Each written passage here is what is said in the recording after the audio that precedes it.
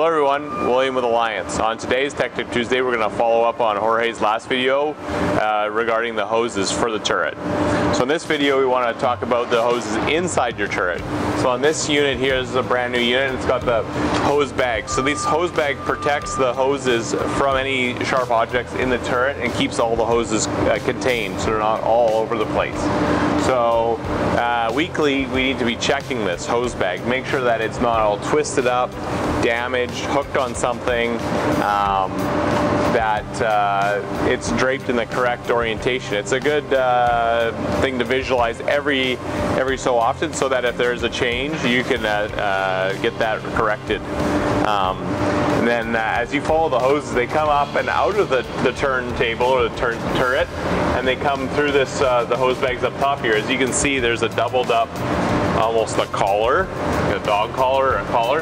It's got a hook here, and that hook goes to this chain. We want to make sure that chain's not broken, the shackle hasn't come apart or something, or this hose collar isn't damaged. So I make sure that the collar, as you can see, is protecting the hoses from this edge here. Even though this edge is a rounded edge up here, we still want to make sure that collar is there because that'll keep the hose life good. Also, while you're inspecting your hoses up here, you want to make sure that there's no cracking or anything in the exposed hoses. Over time, the weather can cause these hoses to crack, and that can expose the wires, which could cause the hose to fail. If you guys have any questions on how these hoses are supposed to be run, or if you need to order the hoses or need to know the length of the hoses, please give our service department a call.